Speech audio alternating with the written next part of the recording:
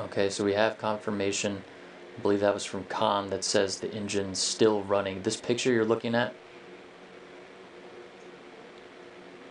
10 kilometers up during that braking burn, that powered descent initiation, that long burn that brought us 4,000 miles per hour braking burn.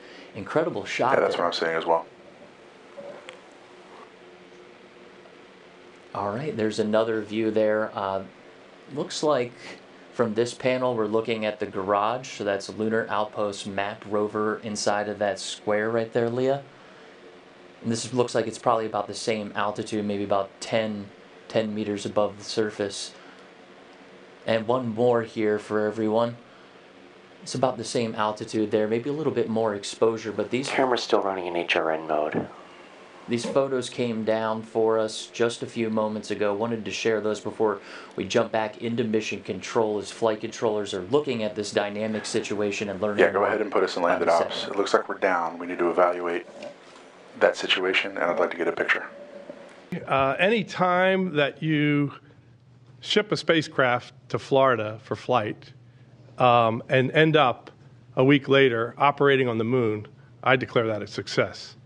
However, I do have to tell you that we don't believe we're in the correct attitude on the surface of the moon yet again.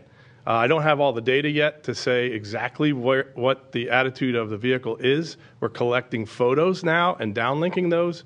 And we're going to get a picture from the Lunar Reconnaissance Orbiter camera from above, from orbit, and we'll confirm that over the coming days.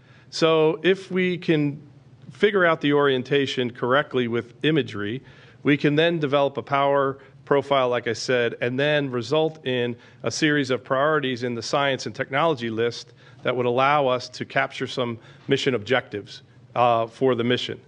Turn on the drill, turn on the mass spectrometers, for example, sniff for water as we vent the LOX tank, for example, with the Hungarian sensor, the Pulley space sensor, or with M-Solo, the STMD Prime 1 drill package mass spectrometer.